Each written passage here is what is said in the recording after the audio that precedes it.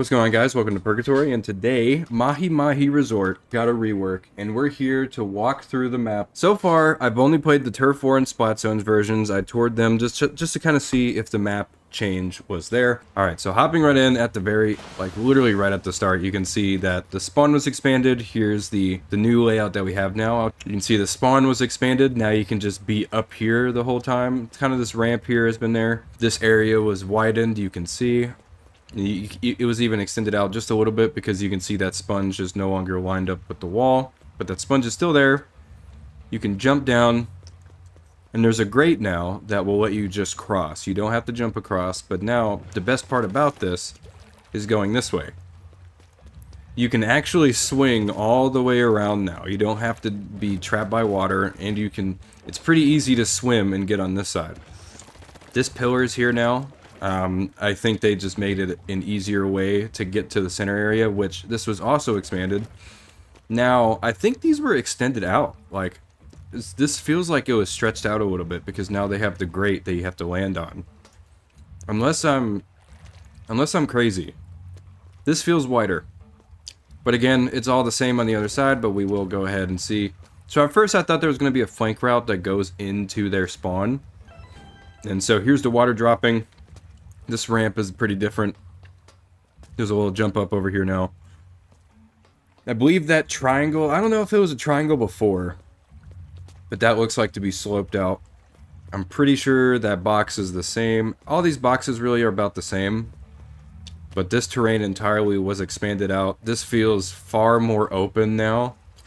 Even comes out all this way, and just right here, it seems you can actually get pretty good into their defense now. You can actually get right under them and spray into their spawn. Some good stuff here. I don't know if this cube has been here before, but this is now able to go up this way.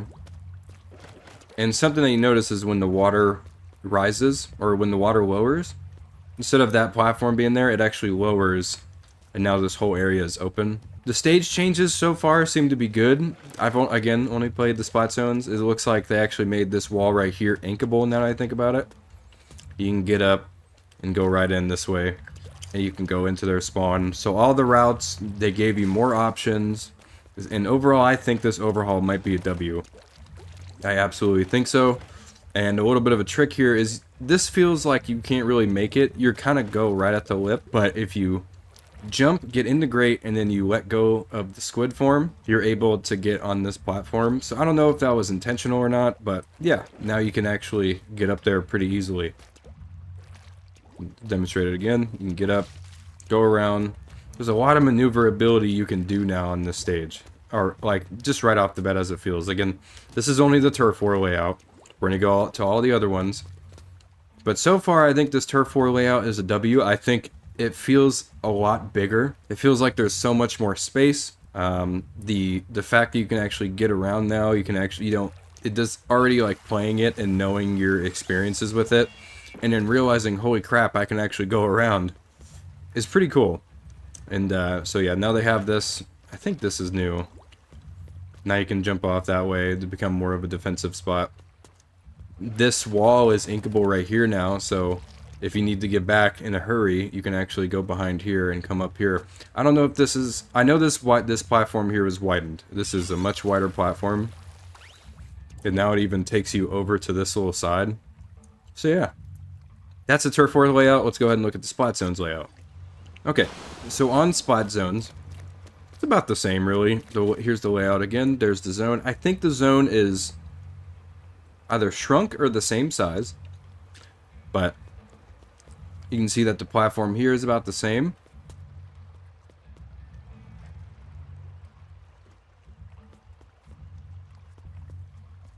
You can jump up on this.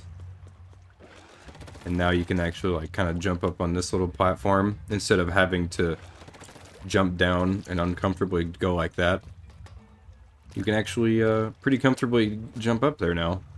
They added this little Tetris piece right here.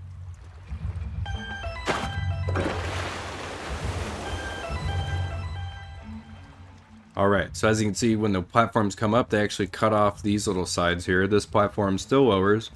You can still jump up from that cube. And that's really about it. I think that's pretty much the same. Alright, so this layout I have not seen yet. This is kind of first impressions. You can see the spawn is in the corner now. I don't think the tower control version actually spawned in the corner before. I think that was Rainmaker. But look at this layout. This looks like a Splatoon map layout. So you can see it's about the same here over on this side. I will see...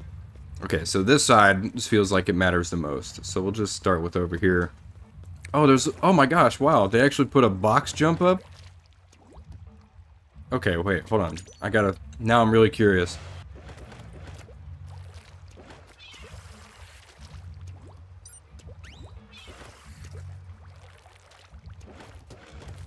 And then jump on... Oh my gosh, you can actually get into their base.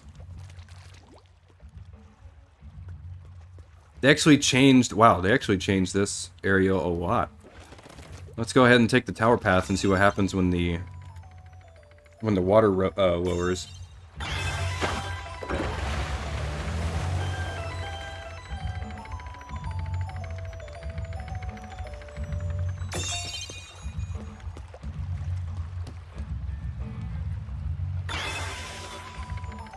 And you can go around this way. Okay.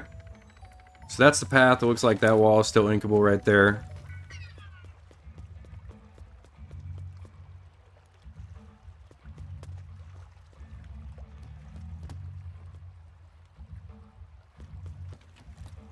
And there's the, they got a little slanted thing right here. Oh, and there's a box set up right here that lets you get up. So I'm actually really glad that they made this accessible. Which is awesome.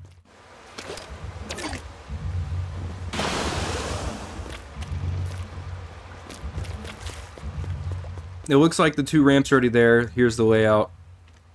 This looks to be about the same, I will say. This platform is about the same. So we can go over here.